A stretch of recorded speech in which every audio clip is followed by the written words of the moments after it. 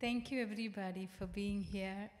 It's one of the happiest occasions in all of our lives because my best friend publicly announced that he's calling. The verse I have for Mano today is John 15:16. It says, "You have not chosen me, I have chosen you and appointed you to go and bear the fruits, and that your fruits should abide.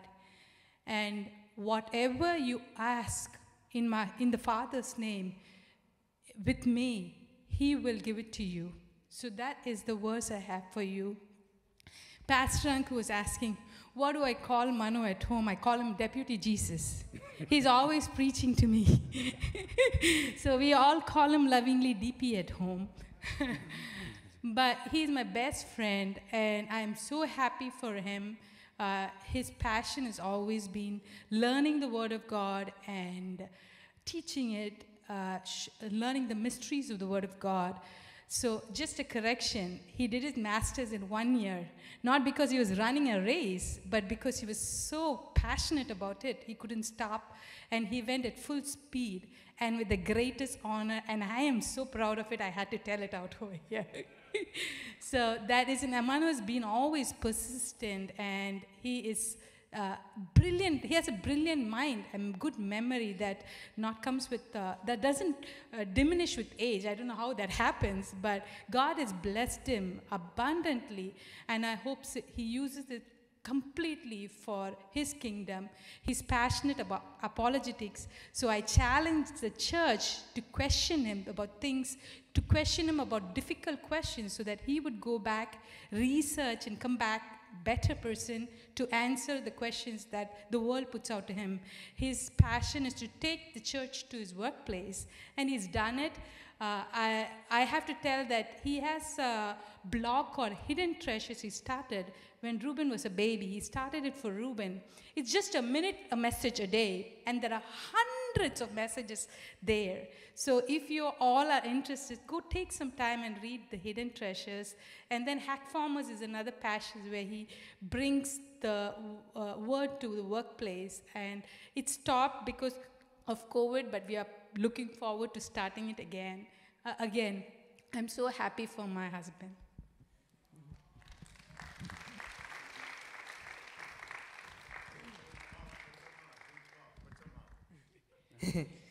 Firstly, I'd like to say congratulations, Dada. I'm so very proud of you for being blessed and allowed to have such a prestigious ordination.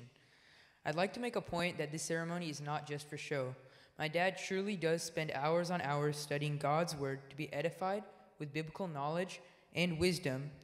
Whether it is graduating DTS with a Master of Biblical and Theological Studies, leading Milk to Meat every week, or just for personal growth, my dad is firmly rooted in God's Word.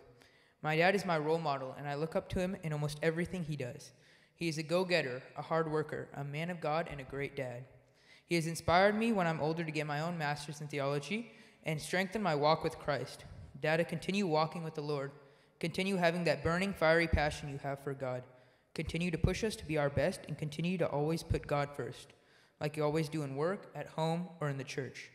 Dad, I love you. I pray God gives you your heart's desires and wants you to be a preacher of His Word wherever you go, and blesses you beyond measure. Thank you.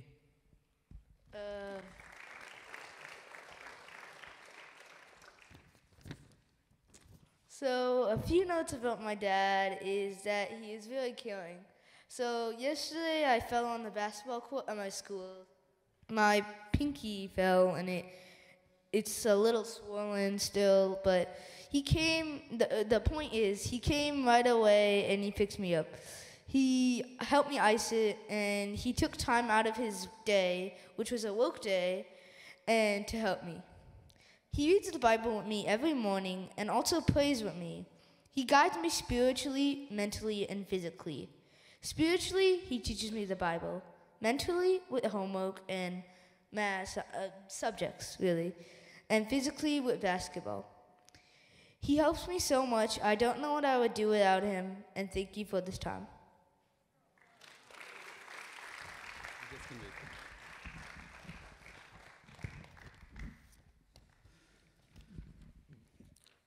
So I'd like to actually do this in two parts. I'll have a few people to thank, and then I'll share a closing thought of mine, and after that, we'll have the closing prayer and benediction. So first and foremost, I'll actually do it. The first part is actually thanking a few people, and then share that thought of mine. So first and foremost, I want to thank God, my Father, for His unfailing, unending love.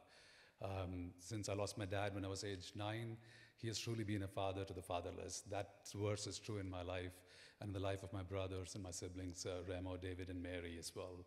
I want to thank God for our Lord Jesus for His grace, and God the Holy Spirit for His guiding presence in my life and in the life of my family. I want to thank Sangeetha for the woman that she is and the wife that she is, modeling the love of Christ in not just words, but in action and practically with a captivating love that I can truly say that I'm highly favored and blessed of the Lord, who makes every decision she makes. She asks one question: what would Jesus do? And responds in like manner. My beloved sons, Reuben and Ittai, I'm so proud of you for the love that they show towards me, which teaches me how I should be loving God our Father. And I would be remiss if I don't thank my parents, like Dr. R.A.C. Paul and Dr. Iris Paul, my mom, whom you heard earlier, who instilled in me and my brothers Remo and David, and my sister Mary, the necessity for us to be missionaries in all walks of life. And so I thank God for that godly heritage that God has blessed me with.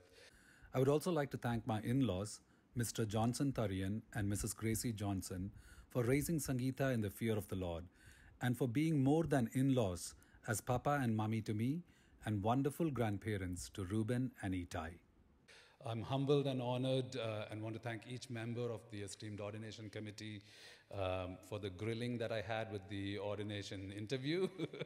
And I am thankful to God for them and their lives, Dr. Ramesh Richard, the convener, and his wife Bonnie, for joining us and for bringing the word of God to us today. I pray that God will bless you richly and continue to reach the billions that you have envisioned to reach by 2030 through the Reachability Program. Dr. Samuel Madhavraj, who was instrumental in putting this whole program together, but also has been a strong source of an encouragement and an amazing mentor to me. And I remember when we used to have Milk to Meat Bible studies, and Pastor Madhavraj and I will be there, and Sangeetha, or maybe just the family, and no one else will be there. Pastor Madhavraj will be like, no one has come for the Bible study. And we would always encourage each other and say that the majority is here because we've gathered in the name of the Lord Jesus Christ. And so thank you for being there throughout my time at ACFI and continuing to be with us, and also for Julie Auntie and for the encouragement that she is to us. Pastor Dr. Samson Parekh, for his shepherding of the church of God, our church, and his personal friendship and support in all matters of life. He's always been supportive of all things, and to me and my family. And so thank you so much, Pastor Parekh, and we love you so dearly as a family. Dr. Nainan Varghese, who's not here, a dear pastor of ours, but who was part of the committee as well, and I want to thank him too, even in his absence here. And Pastor Nitin, for your brotherly love and the mentorship and the strong friendship that we have. I really thank you for that. Each member of the ACFI Church, the Austin Christian Fellowship of India, given the interest of time, I don't have the time to name each of one of you, otherwise I would do so, but you've been instrumental in our lives, and we deeply love you, and we give thanks to God upon every remembrance of every one of you in our lives. The filial love that you express within the body of Christ is commendable and is evident from the manner and the voluntary nature in which you all jump up and serve without requesting or expecting any recognition in return. And so special thanks to all the volunteers who work tirelessly in putting this event together in an event wherein Jesus Christ himself is glorified. Additionally, to all my friends and who have joined us here personally, and those who've joined us remotely, the family in India, thank you for the friendship that you show unto each one of us, many of who actually stick closer than a brother unto me. And to the Hill Country Bible Church leadership team, Pastor Danny Box, Sister Jane Chandler, Pastor Noel, Pastor Isom, and all who graciously allowed us to use this beautiful facility, thank you for making it possible so that we could actually worship God and worship our Lord Jesus Christ in this solemn event. With that said, the thank yous are done, and so now when I graduated from DT as an amazing university with godly professors who taught me to teach truth and to love well, with my Master of Biblical and Theological Studies, some friends asked me, should we address you as Reverend or Pastor?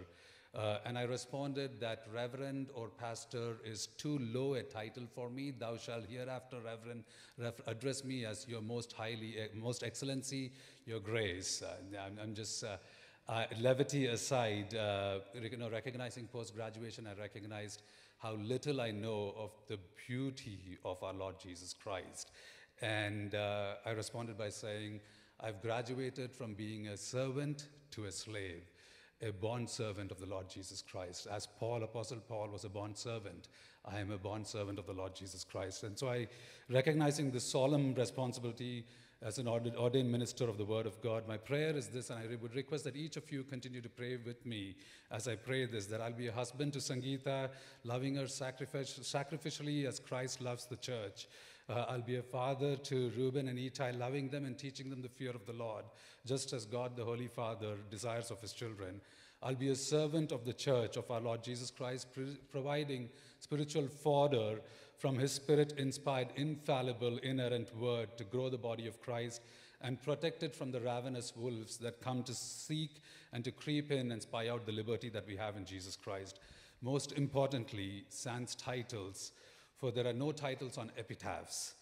I would like to, and I pray that I will be a nameless servant of God, not seeking ever to build towers that will bring self-glory, but instead through my life and my work, and through the life of my family and our work, people will come to know and believe in the name that is above all names, in the name of Jesus Christ, for only by believing in his name can mankind be saved. And so I plead and I will pray that if anybody over here has not believed in the name of Lord Jesus Christ, this is that day that you can be born again into that kingdom.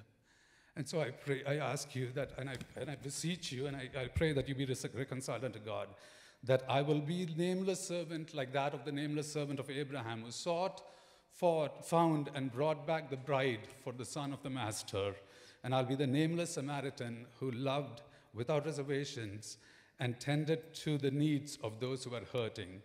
And daily I pray that by the help of the Holy Spirit of God, I will mortify the desires of my flesh, the lust of my eyes, the lust of my flesh, and the pride of life, and present my life as a living sacrifice, conforming daily into the image of our Lord Jesus Christ, until the day I die, or until the Lord returns, whichever is earlier, that I will preach the gospel of Jesus Christ, the gospel of grace and eternal life, by my life first, and then by my lips, so that those who are lost without Jesus will believe in his name and receive the spirit of adoption into God's family.